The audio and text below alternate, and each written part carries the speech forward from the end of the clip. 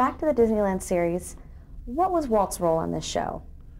Well, he was your friendly host and storyteller and Uncle Walt, really, kind of, I think, to a couple of generations.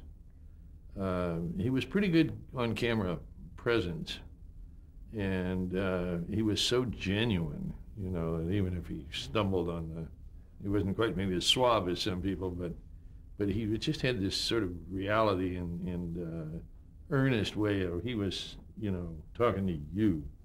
He was really good at that. And the stories were family stories that, you know, the whole family could sit around and enjoy.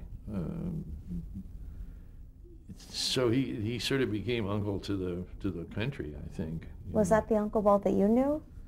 Well, that's not the guy you often found in the office when you were working for him. What was he like to work for? Well, he was tough. He knew what he wanted. He didn't have a lot of patience for people who didn't get it, you know.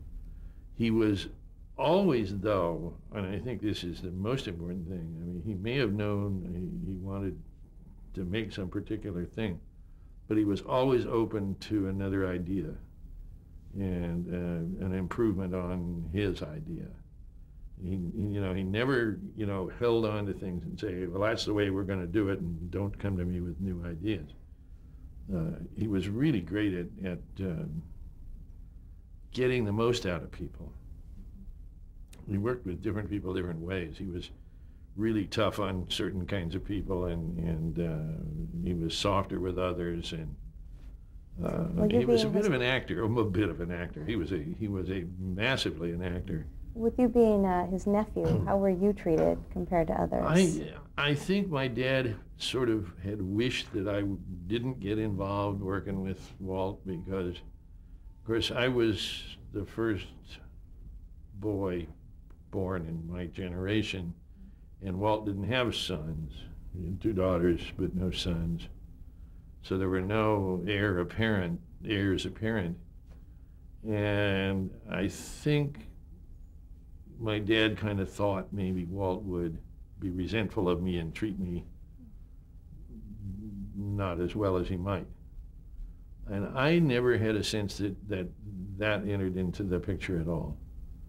When I did crappy stuff, he got mad at me just like he would with anybody else. And boy, I mean, I felt about that big a few times. I felt like I wish I could crawl out under the door. But on the other hand, when I fixed what he didn't like and brought it back, he never said great job or anything. He never said that to anybody, but you'd get a laugh, or you'd get appreciation, or you'd get it by him, you know. It's just getting it by him was a compliment. And getting a laugh was, that makes your day.